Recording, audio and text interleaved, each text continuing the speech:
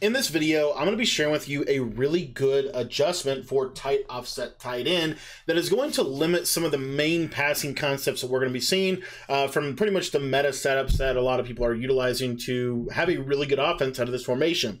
Now, we're going to be in the $3.2 to show you these coverages. If you want to get access to my entire $3.2 updated defensive ebook, we've been dropping several different updates in the Patreon this week. Make sure that you become a Patreon member. It's only $10 to do so, and it gets you access to everything. It gets you access to all the ebooks, all the updates to the ebooks, as well as any new ebooks that we release while you are a member of the Patreon. So make sure to sign up for that. The link is down in the description below. Going to go over a couple of key plays here. The first one is going to be bench. We got PA seams, Saints spot shake, and then we'll also go over the post route from this playbook, which is the Saints in play, I believe, and then we can talk a little bit briefly about 0-1 trap. So and then we'll start with PA seams. So audibles for dollar, first and foremost. Really, I like to have Cover 3 Cloud in here. I think Cover 3 Cloud is one of the most versatile coverage defenses in the game. Also, really would recommend having Cover 6 Show 4, and I would recommend having Cover 4 Drop and Spinner, of course. So these are some of the audibles that I would recommend for this formation. Real quick, coaching adjustments. Auto flip, we're going to turn off so that we can be in control pre-snap based off of which hash mark they are on. Then, other than that, we're going to be in base align, and we're going to be in match, and we're going to come out in DB Fire 2 every single play. Now, again, I said autoflip's going to be off. So what we want to do is we want to call, let's say, for example, that we know that we're going to call Cover 3 Cloud. We want to call Cover 3 Cloud with our cloud flat corner, which is the corner in the light blue zone, not the corner in the 3 dark blue zones, the corner in the light blue zone.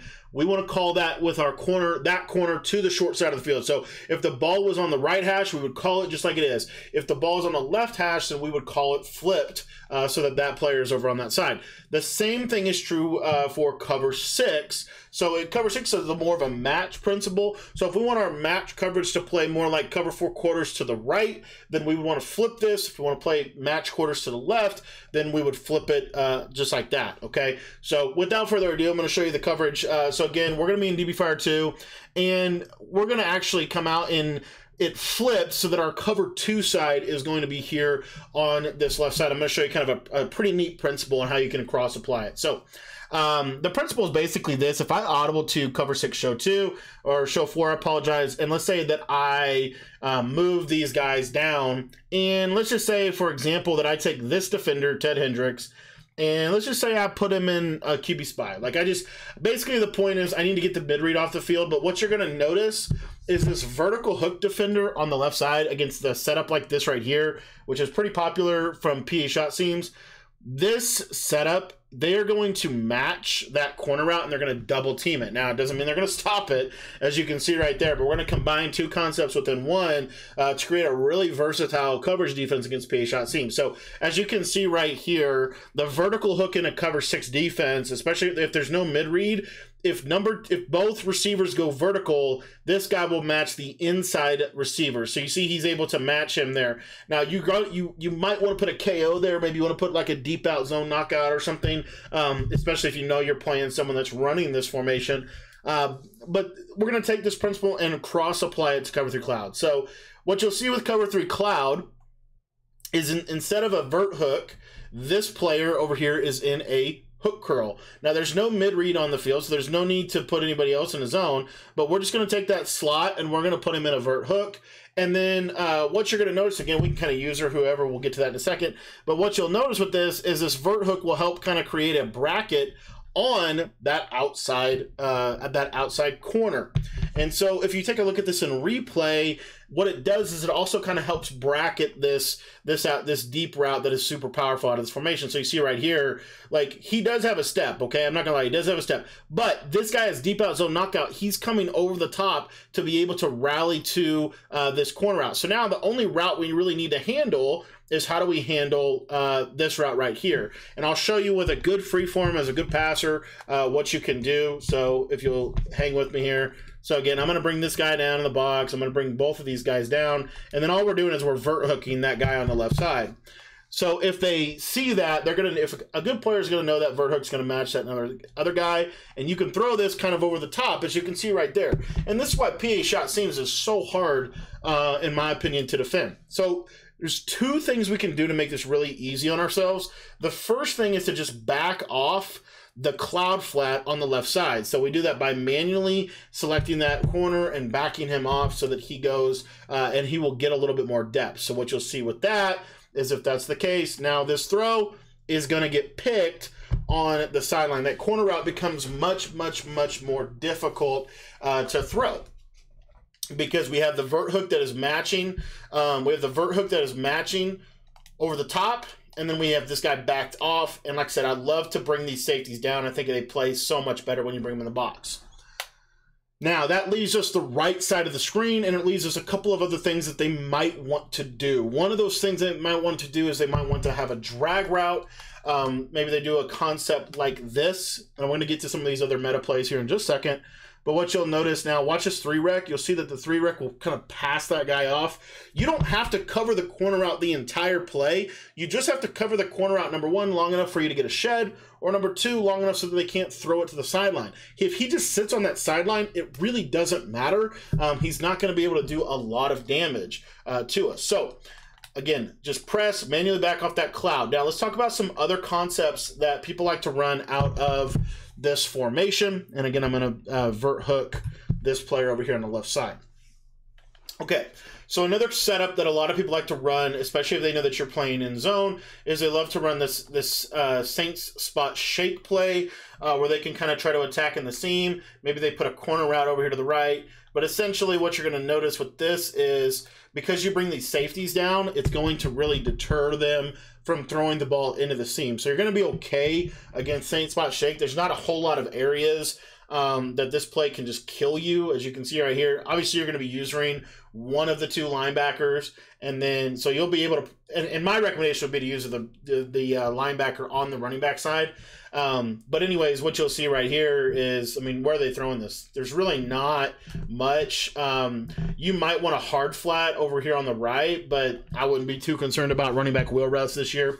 And then bench. Bench is another concept that I wanted to hit on. So again, this idea of just streaking the short side to make it a clear out route, and then the corner routes are a little different. What I like about this is this vert hook will basically match that corner route to Carmichael, and then it's also going to be bracketed with that cloud flat over there on that left side. Now, they can run a couple different setups, right? It just kind of depends on what they want to do. One of the things they could do is just this basic in route, but that 3-rec should hang with that. And then you'll see right there, like that corner route, there's not a great window to be able to throw that in. And so it's just the idea of like utilizing these vertical hooks to really slow down this tight offset tight end. I'm really enjoying this defense. Again, it's super simple. All I'm doing is putting a vert hook on the left side to help match, and then now I have a lot of versatility in terms of what I can do with this defender over here on Ted Hendricks. So another concept that you're going to see people run if they're in Saints is they will run some variation of this play right here. This is a really good setup. It's really hard to defend, but if you think about this, okay, for just a second, if you just look at the routes on the field, you've got a lot of help in terms of how your zones are going to play.